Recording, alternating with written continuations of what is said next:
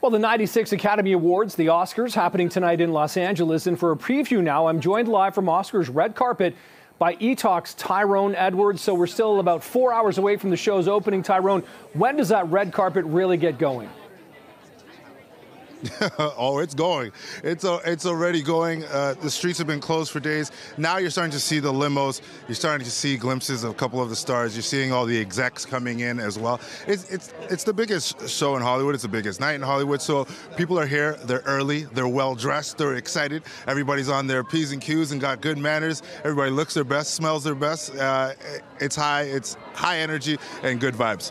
Tyrone, tell me, as the correspondent there along the red carpet for Etalk, how do you prepare for this night? Like, what's your red carpet strategy to try to get the stars, writers, directors, etc.? How do you tackle this?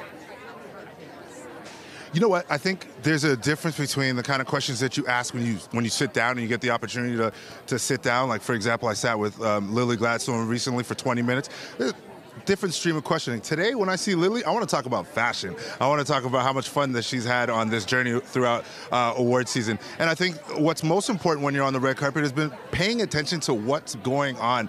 You know, paying attention to the types of things that they're reposting, what really interests them, what's really going to make them happy. My goal and my approach is to make this a celebratory tone throughout the entire night. We're not getting into any deep questions. I'm not looking for any gossip. I'm just here to celebrate film because that's what we all love. Yeah, I mean, this is definitely the biggest night. And of course, Tyrone, you know, Sonia Mungat on CB24 Breakfast has been giving us all the details of the different red carpets you've been doing in the award season lead up here. What are your expectations this evening? Do you see any surprises, or do you think what we've seen from SAG and Golden Globes, et cetera, are going to be really predictors of what we're going to see tonight?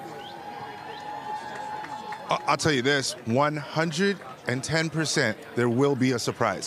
Whether that's in the Best Picture category, whether that's Best Lead Actress, there will be a surprise. The reason why I say that is because if you've been watching the Oscars over the years, the Oscars they're not, they don't feel like they have to follow what the SAG does or what Critics' Choice does or what Indie Spirit Award does.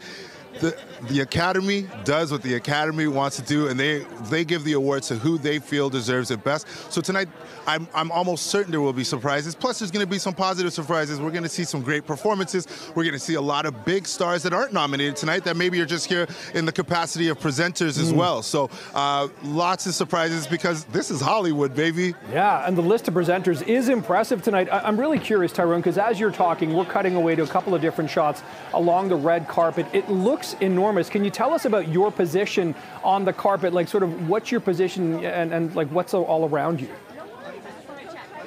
Well, listen, I am so proud to work for CTV because we've got the #2 spot on the carpet. We're right here, wow. Right to my left, like literally right there is the photo wall. So every big name celebrity that is attending tonight will be at that wall taking all their photos. And then they got to walk by me. Well, not walk by. They got to at least come this way. So hopefully they'll stop by and chat with us so I can send that back home. Who are you most looking forward to talking to? Is there someone you haven't spoken to in award season, or you had just sort of a super brief conversation? I know that they don't get in depth on the red carpet, but who are you most looking forward to tonight? Yeah.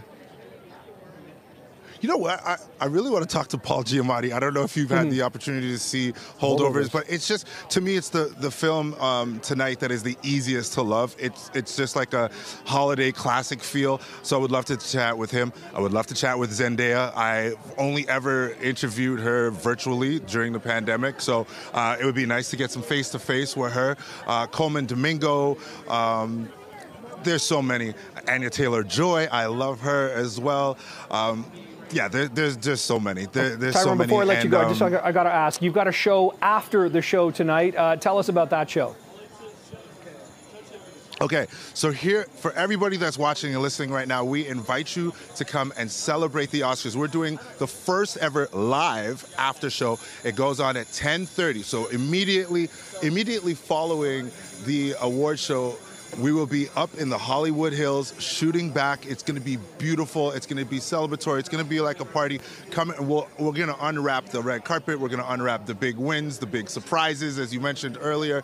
And we're going to talk everything Oscars. Myself, Lainey Louie, Tracy Melshore. That is Etalk after the Oscars. It's never been done before, and I'm so excited. Okay, lots to look forward to then. Listen, Tyrone Edwards, thanks for taking time because I know you got a busy night ahead. Good luck tonight, and we'll look forward to all the coverage throughout.